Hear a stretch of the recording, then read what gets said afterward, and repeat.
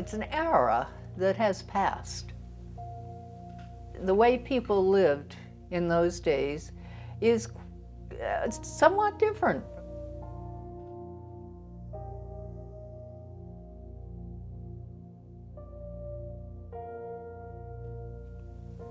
It was a time of individuals, too, who really stood out in making history. And I think Mrs. Knight certainly did her job by building Vikingsholm.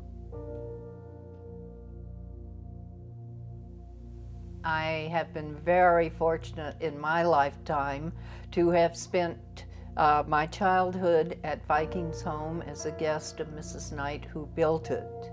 I have been, furthermore, very fortunate to have spent 37 years working with the state of California, giving tours and organizing the history of Vikingsholm. And I think if anybody can find whatever their passion is and be able to act upon it, that they would be very fortunate. Say if somebody has this kind of desire, it's just wonderful to be able to follow through on it.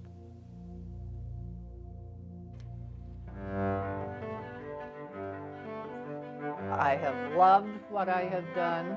I have hoped that really hope I have done something that will go on and on through the years. And my great-grandchildren and my friends' grandchildren and everybody who cares to see Vikingsholm will be able to do so.